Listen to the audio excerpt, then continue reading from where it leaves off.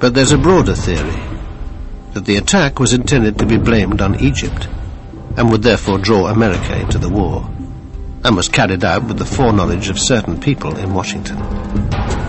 The Liberty's captain had always suspected this was the case. In 1997, at Arlington Cemetery, he broke his 30-year silence.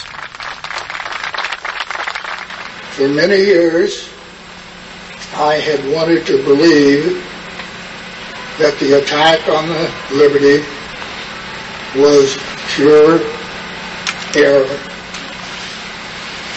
It appears to me that it was not a pure case of mistaken identity.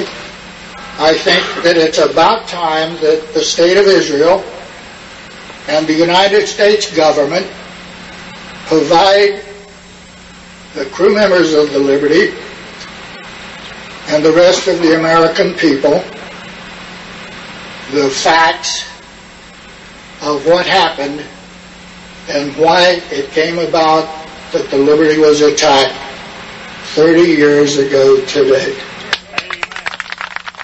Less than 2 years later, McGonagle himself would be buried at Arlington. Shortly before he died, he sent an open letter to President Clinton calling for Israel to acknowledge publicly that her armed forces had deliberately attacked the USS Liberty.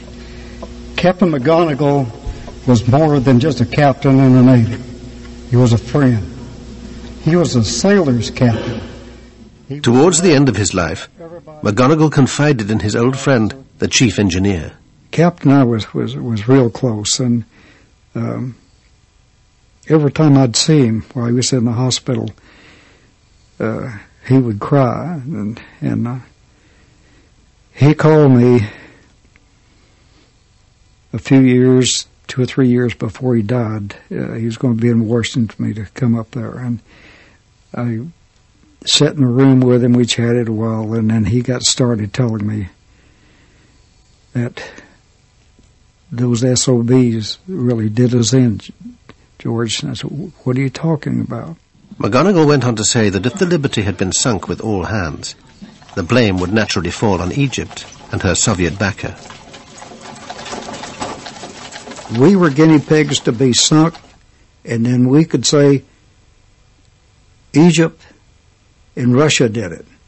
That way the United States could have stepped right in and helped Israel.